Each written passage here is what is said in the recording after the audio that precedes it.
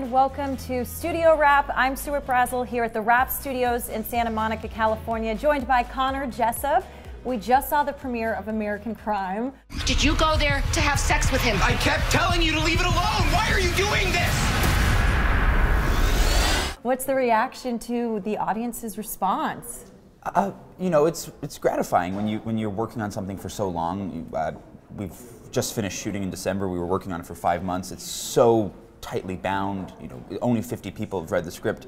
It's such an insular thing, and for it to come out within an hour to millions of people is, I'm not the first person to say this, but is extremely nice.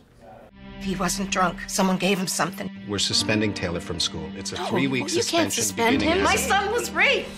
Obviously, it was trending on Twitter. The criticism has been very positive. People are loving it. Yeah. How's it for you coming off of a sci-fi show going into an intense drama? It's, as you can imagine, it's very different, because I was on a show called Falling Skies for 6 years. It went on from the age of 15 to 20 for me. It's a machine, Falling Skies.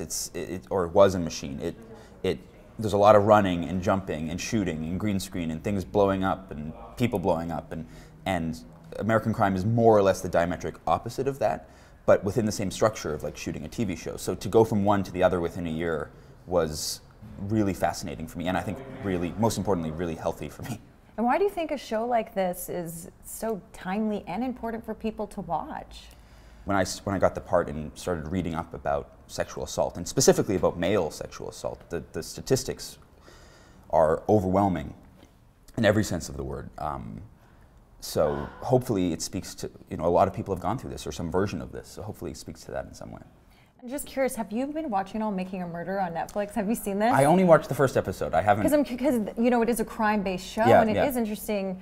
Obviously, this is a crime that has been committed, and to see our legal system and just police, it's, you know. That's in a lot of, I don't know what Making a Murder, I've only seen the first episode, but a lot of the show is, it's not a procedural, it's not about solving a crime, but it is about how the system, whether it's the legal system or the school system or the health system, adds trauma after the fact. There's secondary trauma. You know, this kid's already traumatized by what happened to him, and he has to go through this broken system that questions him and doubts him, and at every turn tries to poke holes in what he's saying.